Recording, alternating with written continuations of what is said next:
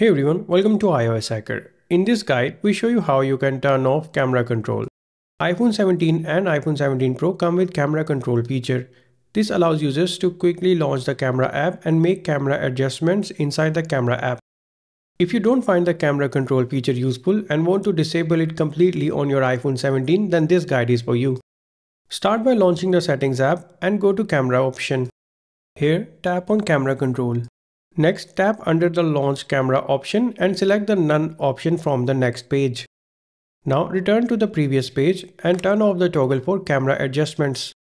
This will disable the camera control feature that works inside the camera app and allow you to adjust things like exposure, depth, zoom and more. From now on, the camera control button will only act as a shutter button. With these simple settings, you can disable the camera control button and gain more control over your iPhone. This guide is perfect for anyone who often accidentally presses the camera control button or find it distracting when shooting photos with his or her iPhone.